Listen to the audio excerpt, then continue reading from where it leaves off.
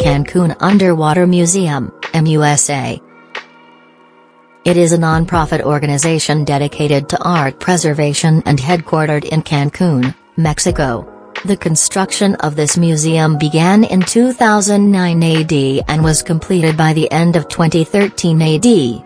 The museum includes a collection of 500 sculptures, a series of which are works by the sculptor Jason de Caris Taylor and 5 other Mexican sculptors from the Cancun Marine National Park, in addition to 3 different submerged galleries between 3 and 6 meters underwater. This museum was the idea of the director of the park, Jamie Gonzalez Canto, with the assistance of the sculptor, Jason de Caris Taylor. I will leave you now to see these wonderful pictures of the sunken museum.